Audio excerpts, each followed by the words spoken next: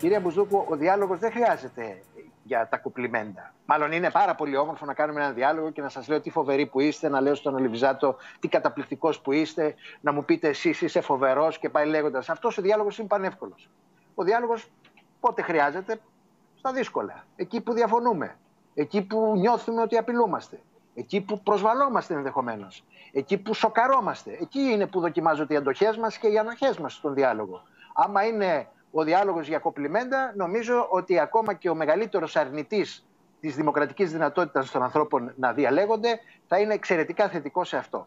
Άρα λοιπόν ο διάλογος δεν είναι μια γενική αρχή καλοπροαίρετη Σαμαρίτη μέσα στις κοινωνίες μας, αλλά είναι μια αρχή που δοκιμάζει αυτήν ακριβώς την αντοχή μας.